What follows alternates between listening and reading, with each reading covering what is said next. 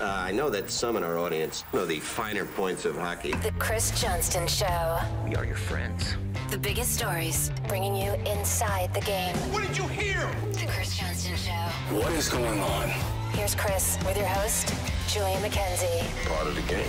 Today in New York City, Toronto Maple Leafs defenseman Morgan Rielly meeting with Commissioner Gary Bettman to appeal a 5-game suspension for a cross-check delivered to Ridley Gregg over the weekend. If you want to hear our thoughts on all of that, you can check out our last episode and the discourse we had around that.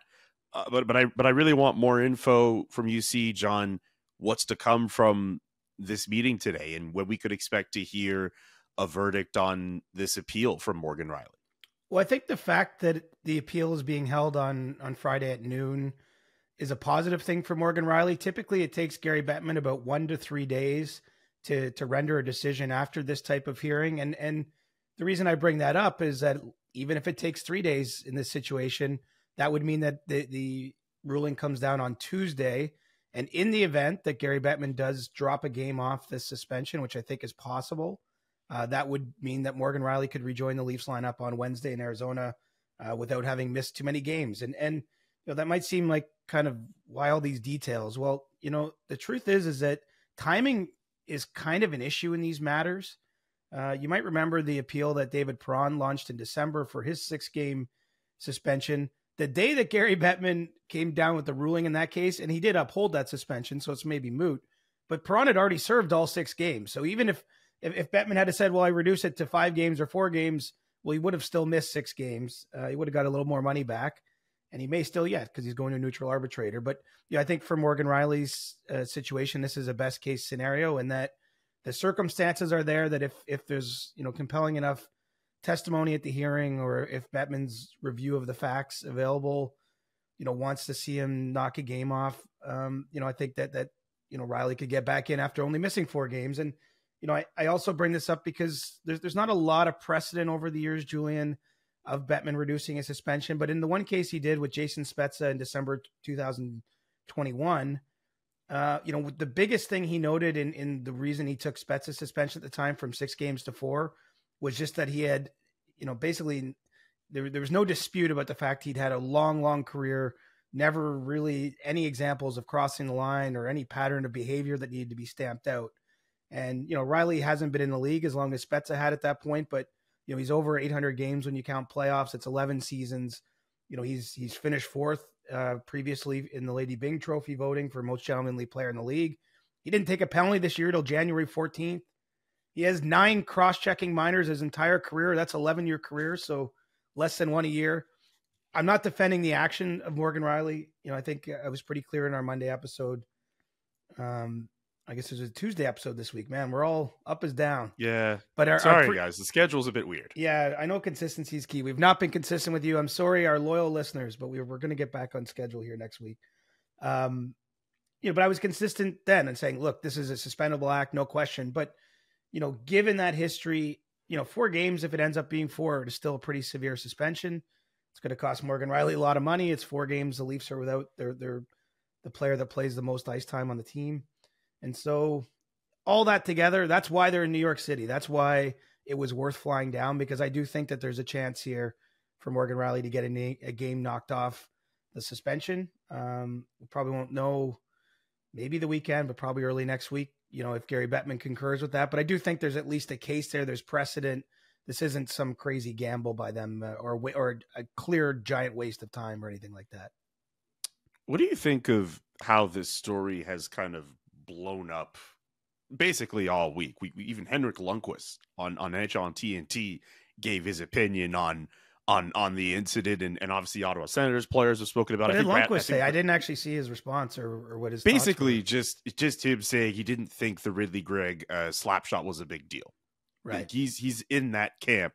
Brady Tkachuk was on a stream this week. I'm not sure for which game, but he thought the whole thing was hilarious. But of course, that's his teammate. But just the fact that, I mean, we're starting to see players weigh in. We've discussed the fact that fans and media have discussed the story. I'm just curious from your view, like, what do you think of how massive this story is blown up? Well, I mean, it touched a nerve clearly, and I think what's interesting to me is that it's almost cut along generational lines. You know, when you see some of the commentary, I mean, even what Ryan Reeves, said in the Toronto media, a lot of where he was coming from there, obviously in this case, Rielly's his teammate, so he's defending his guy too. But he was talking about, in my day, this wouldn't have happened, right? I mean, that was, to boil down his comments, that was what he was saying about, Greg taking the original slap shot. John Tortorella wasn't maybe weighing in specifically on the exact incident, but he did give a pretty thoughtful, long answer about how he's seen the game evolve and change, how young players maybe are a little bit different than when he first started coaching in the NHL. And so it has almost become a little bit of a generational or an age-related thing, the way some people have reacted. I mean, obviously there's people, reacting based on which team they happen to like or hate in this circumstance too. But, it's been an interesting kind of play out, and it's kind of hilarious how it all works. I mean, even from just a hockey standpoint, you would have thought this was going to be an absolute disaster for the Leafs. They missed a couple of players this week with significant players with illness, and yet they've won the first two games without Rielly in the lineup. And on Saturday they play Anaheim, who's right near the bottom of the standings. I mean, no guarantee for a win, but the point is they're in a position to actually compile a pretty good record here, even with Rielly out of the lineup. And I can see where, I think Evander Kane might have had the most reasoned take of anyone that I saw on this. And someone in the group chat pointed out Evander Kane could probably see himself on both sides of the equation. Like he could have been the guy slapping the puck in the net, or the guy retaliating to someone slapping a puck into an empty net. But basically he said Greg was right to do what he did. He doesn't see any problem with Rielly wanting to defend his teammates. And look, it's created a lot of attention, discussion, something to talk about. And that's kind of fun, and debate about, and that's kind of fun for the league. So I think I can kind of land in that camp too, just because Greg, wasn't injured in this case. Can't be using a stick as a weapon, can't be having your stick up around people's heads. But Greg has played both games since this happened for Ottawa. He scored in Tuesday's win over Columbus. And so I think it's the fact that there wasn't really harsh outcomes has made it something that can be debated a little bit more, because we're not, it would seem a little weird to be taking any other side if Greg had been injured seriously in that play. One other topic of this story I want to get to, the suspension number. Can you think of any other time with a player being suspended where the number somehow leaked before the Department of Player Safety could get it out? Well, it used to be routine, I would say. I'm going back 10 to 15 years, but I worked at that time with Nick Kiprios at Sportsnet, and I recall Nick quite often maybe not getting it half an hour before, which I think was roughly the timeline here that Kevin Weeks reported. It was a 5-game suspension before even the parties involved were notified. I mean, that was a significant part of this, just from a sort of standpoint of, Kevin Weeks had put out it was a 5-game suspension, and the people directly involved hadn't been told that yet. And so I think that there's, in today's day and age, information can spread so fast. But I don't think that was appreciated by everyone, that's how it played out. I mean, we're not, throwing any darts at Kevin Weeks here. He's doing his job. I can tell you with certainty, if the right person or people told me it was 5 games, I would have, in the exact same circumstance as him, tweeted the same information. So no suggestion here that he did anything wrong. But, I think that the problem with the way these things go, I mean, look, there's a ton of eyeballs and interest and media people like myself sniffing around on this kind of suspension, obviously because of the attention it's receiving, whereas some suspensions I don't think are under the same level of scrutiny and interest. And then a lot of people have to be looped in on a decision like this, right? That they had a hearing, they make the video explaining, where the justification comes for the supplemental discipline. And I just think a wide net of people probably know that. And sometimes that information doesn't get kept under the lid. So I can understand why the Leafs didn't like it, the way that all played out. But I also, look, it's sort of like trade deadline day. And, sometimes, unfortunately, players are going to find out they were dealt by people like myself or Darren Dreger, maybe on Twitter, maybe if they're watching the TV coverage we're going to have on Trade Center. I mean, I don't like that. I don't think it's perfect, but sometimes that's the way it goes, right? And so ultimately, I don't think it's the end of the world. But in the moment when emotions were already high, just with around the whole process, that didn't help anything. I can tell you that. Okay. Last one for you then. Can you paint more of a picture of how the Leafs have been handling all of this with regards to the suspension announcement and also how they've been playing in Morgan Rielly's absence? Well, they started the week pretty hot about it all. It was clear, you had Sheldon Keefe mentioning the Toronto factor and obviously Ryan Reeves's comments. I mean, it just behind the scenes I know there was a lot of exasperation that they just couldn't even wrap their minds around the possibility it would be a 5-game suspension at that time. I think cooler heads have prevailed. It probably hasn't hurt the fact that they played one of their better games of the year improbably against St. Louis on Tuesday. And I say improbably because they missed John Tavares and Mitch Marner in that game with illness. Obviously losing Rielly too. I mean, it's 3 of their 5 best players were out of the lineup, and St. Louis came in having won 7 of 8 in that game. And so it didn't look like it was setting up for a good night for the Leafs. And lo and behold, it was the Blues who had a tough game. They only had 15 shots on net, and Toronto won it going away. They managed to then sneak out another win against Philadelphia on Thursday. And so that probably calms temperature. Obviously the passing of time does as well. And, we even had a moment where Brad Treliving was supposed to, address the Leafs media on Wednesday. Once Rielly launched his appeal, I think basically Treliving came to the conclusion there was going to be way too many questions asked in that avail that he couldn't answer. And so he just decided to call it off. I'm sure at some point in time it will be addressed more formally by the Leafs once they know how this appeal goes. And I do think that there is genuine hope that they might at least get one game knocked off here. I mean, no one can say that with any certainty. The appeal, to be clear to anyone who doesn't understand the process, is entirely at Gary Bettman's discretion. So, I mean, how could we sit here, it's 2.5 hours before this hearing's supposed to start, and say how Gary Bettman, what he's going to hear in that hearing, how he's going to view it. But I do think if you look closely at that Spezza example, there's a path there where you can talk yourself into the fact that maybe Morgan Rielly will get a similar pardon. And so everything's calmed down with a couple wins, with a couple days to digest information. And I think now with at least a faint hope, I'll call it a faint hope, that maybe Rielly will actually see the suspension knocked back a game.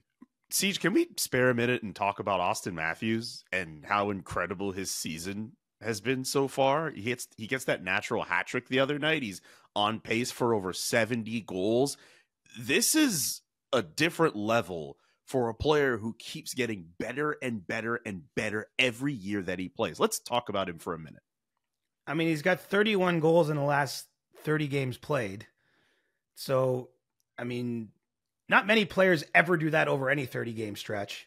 It's reminiscent of a couple seasons ago where he had 51 goals in 50 games played in the middle of that year when he had a 60-goal season.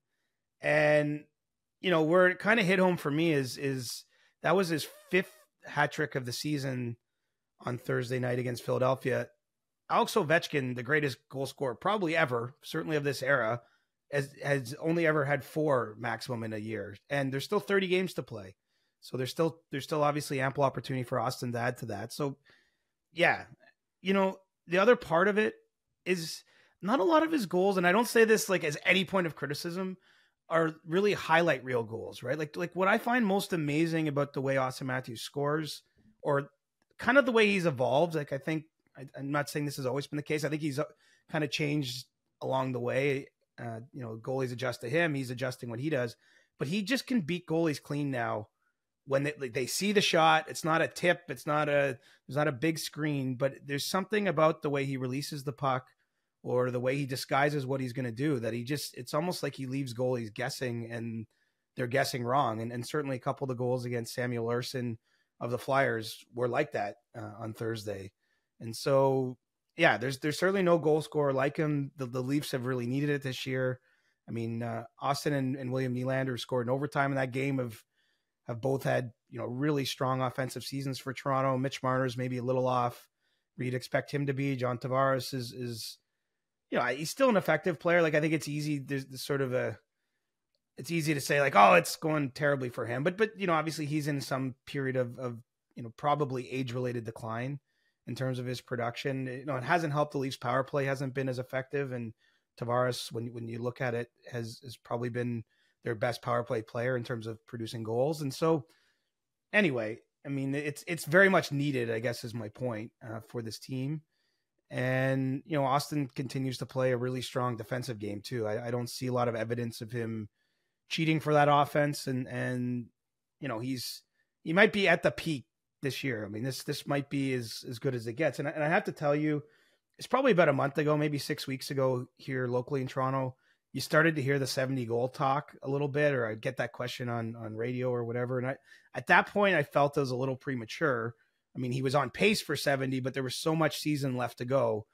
But now when you get to 45 and 51 games, the Leafs have 30 games left. Like I can start to talk myself into the debate, the conversation, what have you. And as it stands right now, he's actually on pace for 71 goals as we're sitting here today. And so that would be a pretty crazy achievement. It's only 7 or 8 guys in NHL history that have ever got to that mark.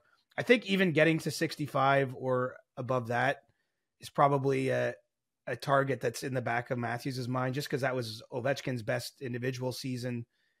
We saw Connor McDavid get close last year, but not quite to that level. And so I think even to get to 66 goals, which might seem like a random number to throw out there, is a pretty significant achievement, because nobody has really, I mean, no one has threatened that other than Ovechkin. And even the year he got to 65, that, you know, that was pretty something special. So that's a long-winded answer, but I think that you're seeing Matthews at his absolute best in all areas of the ice right now. And the Leafs need it. This team is not as strong as the ones of previous seasons at this point, and I think they've been able to paper over. You go right back to opening night. Toronto scored 2 goals against Montreal with the goalie pulled, and they were both Matthews, right? I mean, I just think they've been able to paper over some of their flaws because of him, and you know, that's why he's going to be the top paid player in the league starting next season. I know that'll be temporary. At some point, you're going to have, you know, future contracts for McDavid and like. I'm certainly not saying he's the best player in the league, but he's earning the money he's about to receive with his performance. Man, I cheer for stories, so I'm rooting for Auston Matthews to reach the 70 goal plateau. I just think that would be a fun thing for all of us in media and all of us as hockey fans to chase. And I've sort of said it before on this show. I think there's more reason to reiterate it now. The Leafs can't waste this type of season, this type of offensive production from Auston Matthews. I know they're not as good as previous teams, but when your best player is playing at such an elite level, I don't know. I think you have to do something at the deadline. You have to make this work and not waste this season from him. And I'll say this, and it's not by way of prediction, but like, you talk to the Washington Capitals and you ask, of all the teams you had in the Ovechkin era, which was the best one? I don't think anyone would answer the year they won the cup. I agree. Like, I think that they feel they had better teams other years, and for whatever reason, be it bounces, health, all the things that go into outcomes of games, they didn't win the cup that year. And so I think it would be flawed logic to look at the current Leafs and say they can't win just because the previous versions didn't win. You know, I'm with you. Like, there's a lot of debate in the market too. Like, what do you do at the deadline? I think you have to push the chips in again. If anything, everybody should be copying Tampa to the degree you can. Look what Julian Brisebois has done at all these deadlines, right? He's traded as many first round picks as anyone, but he's typically gotten players that aren't on 1 year. Like, he's not doing that for rentals for the most part, right? It's either players with an extra year already under contract or someone he intends to sign and extend. And I think that's the path for the Leafs. I think that they should be aggressive in trying to add to the team, and even at the cost of maybe some of their prospects or the first round pick this year, but try to use it on someone who isn't, you know, just walking away when the season ends. At least if you have next year or the chance to extend that player, to me, that makes sense. And just for the reasons you mentioned, I mean, there's just no way that I can say we're going to be sitting here next year talking about a 70 goal chase. Like, I think that this is, I would hate to make this prediction because you'd be wrong if you ever bet against Auston Matthews scoring goals right from the first day he was in the league. But like, this might be this might be it. This might be the absolute peak of where he is as a goal scorer in the league. I mean, it was pretty exciting a couple years ago when he was chasing 50 down, and it's like no one's even talking about that now. I mean, he's going to get to 50 before March. Like the 50's anticlimactic at this point. It's he's looking at video game numbers. So you're right. I think it's a good sideshow here a little bit, but this is a team that doesn't need any sideshows. They need a lot of victories because they're in a wild card spot as we're talking right now. The Toronto Maple Leafs, boring, uninteresting. Never in my life. Never in my life. Never boring. Never boring in TO, brother. Leafs Corner, unsullied by sponsorship since 2021, has come to an end. Tune in next week for the next edition of Leafs Corner. This episode of the Chris Johnston Show is brought to you by Babbel. The best way to learn a language is through immersion, living where the language is spoken and using it every day. But if that's not in the cards this year, you could still learn a language the second best way, and that's with Babbel. Be a better you in 2024 with Babbel, the science-backed language learning app that actually works.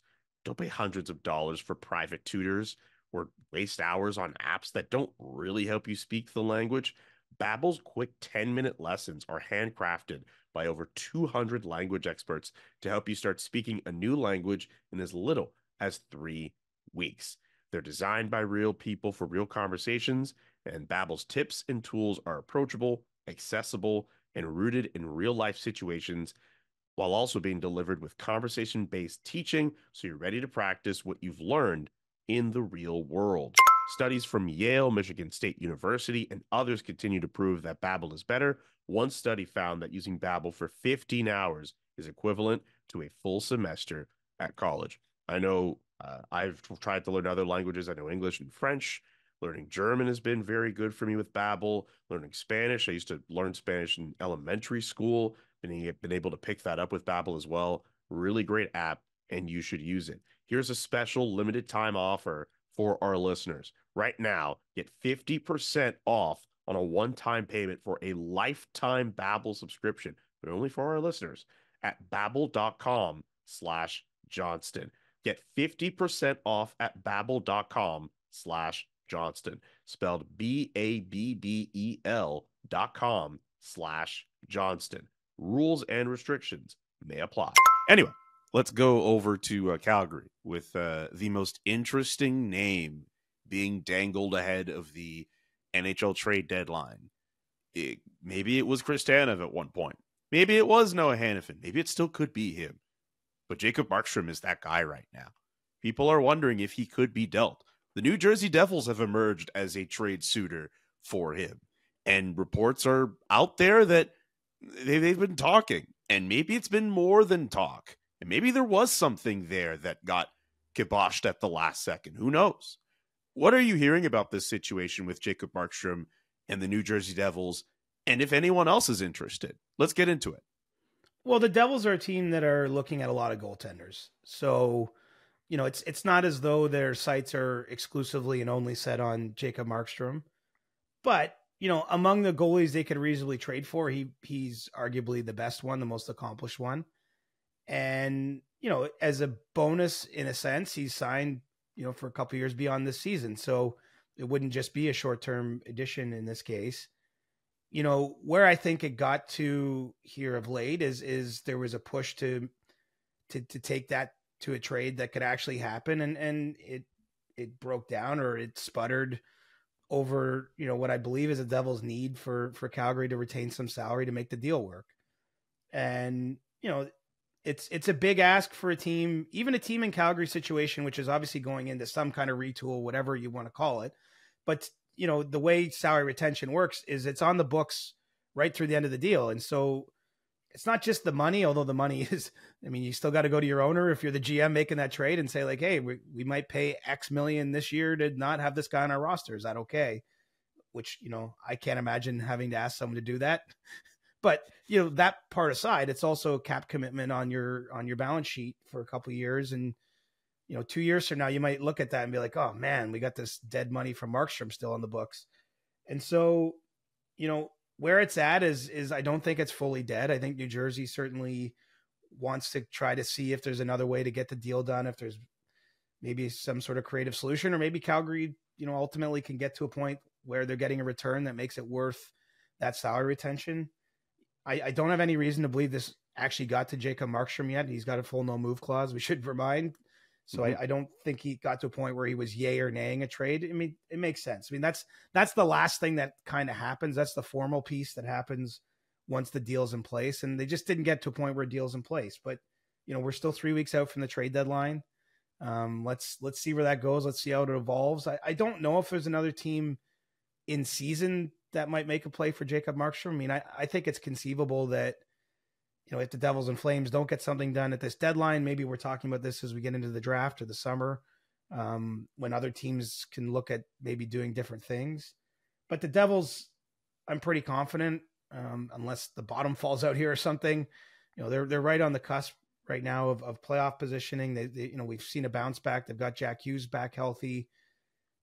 I think that they're a team that's more than likely going to be adding a goaltender, and they're looking at a big name and a big ad. And so that's the best of where I can put it today. I don't have any reason to believe that it's over, but clearly it's not an easy transaction to complete.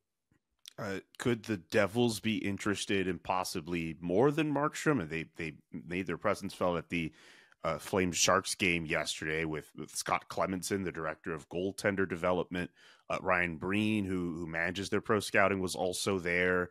Markstrom didn't play in that game for the Flames against the Sharks, but Hanifin and Tanev did, as an example. Could it be more than just Markstrom at this point? Well, I certainly could see New Jersey adding a defenseman. They've been out with Dougie Hamilton here for a long, long time, extended injury to him. And so I think that's reasonable to think. They might also be looking at the Sharks net, though, too, right? I mean, you got Kakkonen on the San Jose end of things, who's a rental goaltender, who, despite playing on a team that's right at the bottom of the standings and has abysmal defensive results, he's actually, if you look at his numbers, faring pretty well in a system that isn't set up for success for a goaltender. And so, I think that you have to conclude that there's probably two teams they were watching in that game, because, the Sharks are a team that are going to be selling off players too. They don't have the types of players that Calgary does, that either in name value or I think in potential impact, but some of the acquisition costs might be cheaper. Some of the cap considerations make those deals a little easier. So don't rule them out. I think New Jersey's looked at John Gibson at times through this year. I mean, he just has gone down with an injury, so we'll have to see what happens there. But, Gibson has an extra year than Markstrom, 3 years beyond this season on his contract. So I think there might be a little concern about that. But, if you're looking for a common denominator here, when you're talking about goalie conversations around the league, New Jersey's pretty heavily involved in them, and they've got 3 weeks to kind of sort through it and hope that they can arm their team with what they need to get in the playoffs, because that's far from a certainty at this stage. 3 weeks from the deadline, the Calgary Flames remain the league's most interesting team when it comes to the deadline, as far as I'm concerned. CJ, let's go from Calgary to Columbus. Jarmo Kekalainen yesterday fired from his job as general manager of the Blue Jackets. I believe almost 11 years to the day he was hired in that position. It seems as if the Blue Jackets wanted a fresh perspective a couple of weeks from the NHL trade deadline and, of course, for the summer ahead. Yeah, and look, I mean, I think a lot of people were wondering about the timing of this. I mean, there's a couple factors I think to keep in mind. Jarmo Kekalainen, was in a position where I think it was known that he was under the spotlight. He was under the gun because he had spent so long in Columbus with the team sputtering. This was meant to be a year. If you look at their offseason last year, trading for the likes of a Provorov, initially hiring Mike Babcock as his head coach. I mean, it was clear that the Blue Jackets were trying to take a step forward this season from the moves that management was making. They weren't intending to be where they are, which is decidedly right back in the NHL's draft lottery positioning. And, I think it just got to be time. When it comes to the time of why now, I'll first offer a piece of advice. There's never the wrong time to make the right decision. But also in this case, John Davidson, the president of the team who's taking over as interim GM, he's been hobbled this year. He had a back surgery and hasn't been around the team as much as he normally would be. Probably wasn't in a position to step into this job prior to this. I'm not saying that's the exclusive factor here, but I think that has to be taken into account. I mean, it's one thing to say, oh, why didn't they fire him on November 10th? But maybe the circumstances weren't quite right. And, look, this is still well in advance of the deadline. I think it gives them a long runway to work through the potential candidates they're going to talk to. And for as bad as it looks in the moment, in the standings, with everything that's happened in the recent history of this team, I actually think this is going to be a very appealing job for a couple of reasons. I mean, look, Jarmo Kekalainen got 11 years from this ownership group. They've shown themselves to be patient. There's only ever been 3 general managers in the entire history of the Columbus Blue Jackets. So I think if you take that job, you can have some assurance or some idea based on the track record that you're probably going to get a real fair shake at changing what's going on. They've got a really attractive group of prospects because they've been drafting, they've been retooling and drafting high for a couple seasons now. And I am of the opinion Columbus is a bit of a sleeping giant as a city. It's a nice place to live. As I say, stable from a front office perspective. And yeah, they're not in a good spot right now. They wanted to win more games on the ice this season. But I think if you're looking at taking that job, you could do much, much worse in other situations around the league. Any names stand out to you as possible candidates? Mathieu Darche obviously would probably come to mind, only because we've linked him to the last how many vacancies over the last few years. Jeff Gorton's name. We didn't just link him to vacancies. He's been interviewed a fair bit too. I mean, he's been considered, and he's deserving of those, mind you. But it feels like he's a very easy name to plug in for those opportunities. Well, he's on your list of 5 or 10 right off before you even have to go too deep into it. He's definitely, he was a Blue Jackets player. I believe he was taking the expansion draft by them. And he's got the track record he's got. He's had, a lot of tutelage under Julian Brisebois in Tampa. He makes sense. Darren Dreger, my colleague at TSN, threw out an interesting name in Jeff Gorton, who's currently the president in the Montreal Canadiens organization, but has worked with John Davidson with the Rangers. Dreger was sort of speculating, does it make sense to bring him in kind of a Kyle Dubas type of role in Columbus, where he's maybe the president and GM or whatever the titles end up being, but he has a lot of authority, but also still gets to put his hands on the day-to-day roster decisions. Rick Nash, a longtime player of the Blue Jackets, has been working in their front office, and I know is thought of very highly. Maybe it's not the right time to make him GM, but maybe it is. I mean, look, that would be the Danny Briere model, right? With Briere getting elevated to the big chair in Philadelphia last year. I could see him part of it. There's been some whispers about would Mark Hunter make sense for them. I don't think we're at the point where we can say it's this person. It's too early to identify the favorite or anything like that. But I think that if you're looking at the collection of potential names, that's a pretty good place to start. And, the Blue Jackets are going to have JD, their president, be the interim GM in the short term here. He'll handle the trade deadline. And then, there is a pretty long window before the draft, which is, when ideally you'd like to have your full-time GM in place. What about Eric Tulsky in Carolina?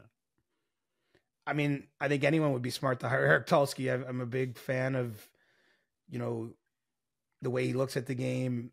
His background is very unique. We've seen this in many other sports that, in Major League Baseball, you've got guys whose resume includes working at NASA, helping teams win the World Series, or being the GM of teams that win the World Series. I mean, Eric comes from a similarly impressive background in terms of academia and has a long track record now in Carolina, right? He's a hockey guy, if you want to call it. I mean, his entrance point to the industry was unique and different, but he's had a long tenure with the Hurricanes. He's consistently been given more responsibility there and some title changes, and has a lot to do with a team that's won a lot of games over a number of years, have the Carolina Hurricanes. So, he was one of the people under consideration, I know, in Pittsburgh last year when ultimately Kyle Dubas got the job. I think it's a matter of time before he's a GM. I don't know enough about how Columbus ownership views, things like analytics. Like I don't know how deeply they want to go down that road, but I think you'd be silly not to at least interview him and consider him. Okay. All right. That's as much as we can go in on the Columbus Blue Jackets. We're getting a lot in this week. I want to ask about 2 Jakes. So there's Jake Gensel in Pittsburgh, who is out with an upper body injury for 4 weeks. And I have questions about him. I have questions about another Jake Allen in Montreal, because the Montreal Canadiens want to move out. I thought you were going to say Jake Wallman because you wanted to talk about the whole Gritty thing. So you're right. There are 3 Jakes we could potentially talk about as well. I wasn't sure if I wanted to go in on Jake Wallman because yesterday, I don't know if you saw, but the Red Wings and the Canucks played against each other. And at the end of the game, Nikita Zadorov was kind of taunting Wallman and was trying to do his own version of the gritty, getting back at Wallman. It seemed like he was getting targeted, or he was targeting the Canucks players all night, and they're a little back and forth. There's three Jakes if you want to go there. Well, the gritty celebration, whatever order you want. The gritty celebration, it should be noted, came after Jake Wallman scored on a penalty shot in overtime last week. Yes. So pretty unique circumstances for that. And, he put the celebration on. He's on home ice.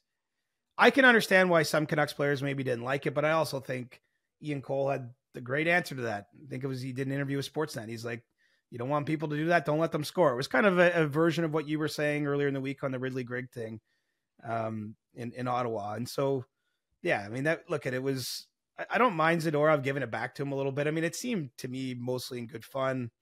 Yeah. I'm sure the league doesn't love all this stuff, but it's not as though anyone, we're not in an age where something like that happens and then someone two-hands someone in the head. And like, if you remember 20 years ago in the NHL, Julian, that kind of thing happened. Like, the whole Todd Bertuzzi, Steve Moore thing. Oh, yeah, I remember that. But that was retribution, right? And it was retribution from a previous game. And the league used to be very, very sensitive to that for obvious reasons. I just don't think this is back to the generational argument. We've moved to a different era of hockey where I just don't think that it's on the same level. So if Zadorov at the end of the game wants to give it to him playfully like that, I don't think it's the end of the world. So yeah, that's my Jake Wallman hot take. I mean, Jake Gensel is probably a little more interesting for our listeners that are dialed into trade talk because, he went on long-term injured reserve yesterday after, taking a hit against Florida this week. Believe he might have broken a bone in his left hand, certainly cushioned his blow, cushioned the hit by extending his hand. And, the significant part of that is he's not eligible to return now to the Penguins lineup until the March 9th, 10th weekend on the other side of the trade deadline. And so, one of the players that we thought if Pittsburgh becomes a seller would be perhaps the most sought after forward, certainly among the group of most sought after forwards, is now not going to play again before the deadline. Pittsburgh, I don't think has determined its course yet, but this certainly complicates things. I'm not going to sit here and say you can't trade Jake Gensel when he's out injured for, the couple weeks leading into the deadline, but it's not ideal, especially when you're talking about an injury to, his shooting hand when part of what he does so well is shoot. The good news here is that the initial concern in Pittsburgh was that it was something much worse than a 4-week recovery timeline. The fact that it came in at 4 weeks, I think, was viewed as a positive development and, something that will heal. It's not certain types of injuries don't necessarily, I think it's predictable that he'll heal, but, I think if you're a team, especially giving up big assets, you might be a little nervous now. Like, what happens if there's some kind of setback? What happens if he's not as effective coming back?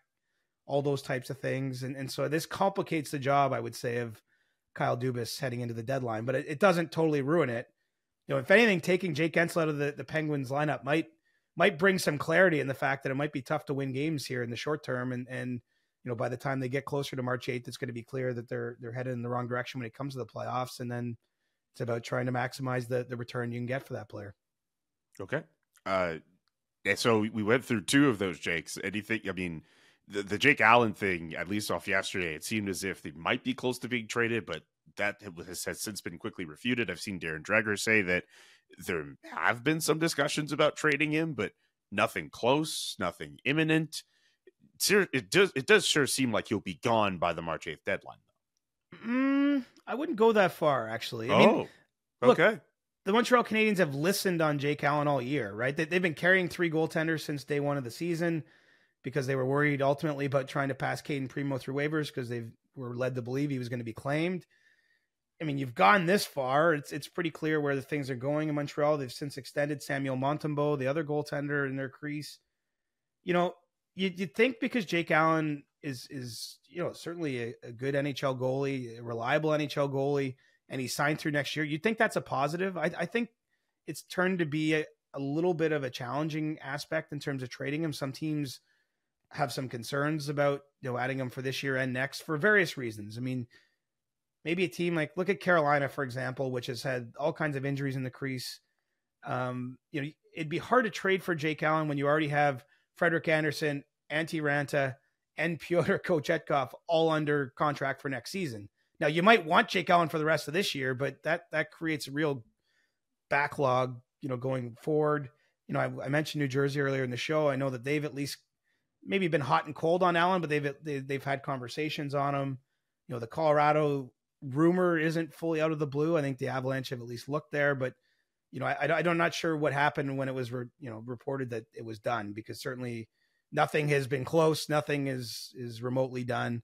And I do think it's possible that, because Jake Allen has an extra year in his contract, that maybe he's not moved by March 8th, but then you see him traded when it comes to the offseason. I think that the Canadians and him are working well, hand in hand together. He does have a limited no trade clause. There's some teams that he can control that he won't go to. The field of teams he might be traded to, I think, expands if you get to the offseason. So he's still prominently placed on the trade board. I got a fresh one of those coming on Monday. He's still going to be up there pretty high, but it's not a certainty that he's dealt. That's the best way I'd put it. All right. That's a lot of Jake content over the last few minutes. Actually, one other thing that came to mind, and it's with a Jack and less of a Jake, but did you see Jack Hughes chirp Victor Arvidsson in that Kings-Devils game yesterday? I just saw the clip on Twitter, yeah. I think that's just the one clip we all need, but him going at him and saying, people pay to watch me play. Like, there's a part of me that sees that and likes the fact that a guy will go up and say that. Like, there's something different about these players, these younger guys just doing stuff like this. It seems exciting. It seems they're willing to tap into their inner pettiness. And I like it. Jack Hughes in particular has never lacked for confidence. No. Ever. So that's and look, I'm sure that's part of what makes him great, man. So, and he's a fantastic player. So, and he can back it up. He's not just talking the talk. He walks the walk with how he plays. So I got no problem with that one. I liked what he did. I'm glad we got to mention that real quick. Let's get to stick taps. Do you have a stick tap? Should I start? This is the part of the week where we show someone some love. You can do the cross-check option where you could do the opposite, but we normally prefer to spread love and positivity. I'm bringing the love today, man. And I have to give the love, I got to say, to our 100%ers. Yes, sir. Because I am full mea culpa here. Was completely wrong in the episode earlier in the week when I guessed that there was maybe 20 of you that had listened to every episode, because I'm still getting messages in my Instagram DMs or, on Twitter from people. And it's well north of 20 people that have directly reached out to me. I'm sure some have reached out to you, or I'm sure perhaps I've even missed some of them. I don't have the number. We'll never have the number of who has listened to, or how many of our loyal listeners have listened to every episode, but it is well north of 20 of you. So I was maybe I don't know what it was. Maybe I was being too modest, too realistic, whatever it is. But anyway, shout out to the OGs, to those that have been with us since day one. And I was wrong. I underestimated the legions out there. The people who've listened to every minute. I've had people in my mentions and my messages say they've listened to every minute. And every day I've been getting messages since you made that call out. So thank you to all of the 100%ers out there. We love you and we appreciate you very dearly. Seriously. You know what's weird? I didn't hear from Coburg Papa after that episode. I'm wondering, did he maybe miss his first episode? He didn't even mention it to me. No, that's not true. I don't think so, but I haven't heard from him about it. So he didn't put his hand up and say he's 100%, or at least in the last few days. I don't think you have to worry about his allegiance at all. That's the OG 100%. What do you got, bud? Johnny Gaudreau is my pick. He will be donating $1,000 for every point that he scores in support of men's mental health. Patrick Laine has been doing the same thing. Obviously, he's in the player assistance program, but he was trying to take up after what Patrick Laine was doing in Columbus. I think it's a really cool thing on Johnny's part. We know over the last few days there were some comments made about Patrick Laine on a podcast that I won't give them too much oxygen on that, but we all know how bad those comments were and really disgusting to hear. So to see the hockey community kind of rally around that in support of Patrick Laine is great, but to also see Johnny Gaudreau do something as noble as that is also worthy of a stick tap and more from the hockey world. So I wanted to show some love to Johnny Gaudreau this week. Love that. And I should mention, and I am truly sorry that we've been all over the map with our scheduling the last 2 weeks. So thanks for everyone for sticking with us. We got a lot of jobs. Sometimes we're juggling a lot. But we are going to be, we got 3 weeks to the trade deadline. We're going to be on Mondays and Thursdays. And not only that, there'll probably be an emergency pod or two in there, depending what happens. So we're going to get back on schedule here. You know what the best part of those emergency podcasts are? You know what the best part about those are? You never know when they're coming. Exactly. Well, you probably do, because it's going to have to be a pretty significant move for it to get to that. So it's going to come when something big happens. And I'm feeling good that we're 3 weeks out from the deadline and there's not that much action yet. Like, I feel like it's like the pressure is kind of building. You know, it's like the shaking up can of Coke right now around the league. Nothing's really burst, but you can sense the urgency going up and the conversations going up. So I think we're going to have an exciting few weeks if you love the transactions game. I think so too. Put all the Mentos you want in that bottle of Coke and let it blow up. Get your questions in now for Ask CJ. We'll get to them on the Monday edition of the CJ Show. Subscribe to the podcast, whether on Apple, Spotify, Amazon, on the YouTube page as well for the SDPN, and check out the rest of the page for more great content. For CJ, I'm Julian. So long, and thanks. Have a great weekend. The Chris Johnston Show. Inside the game, twice a week. Follow Chris on Twitter @ReporterChris. And follow Julian McKenzie @JK McKenzie.